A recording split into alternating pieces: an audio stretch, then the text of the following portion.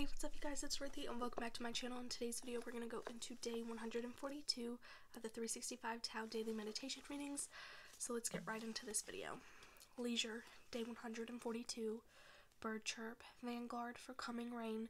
Dog bark skitters through the twilight village. Smoke raises a column through the pines.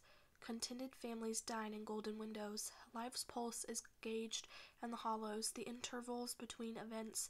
If you want to see Tao, you must discern these spaces. This requires leisure, the chance to sit and contemplate, and the opportunity to respond to inner urgings. If you can find a place to retreat, you can make a life where Tao will flood into you.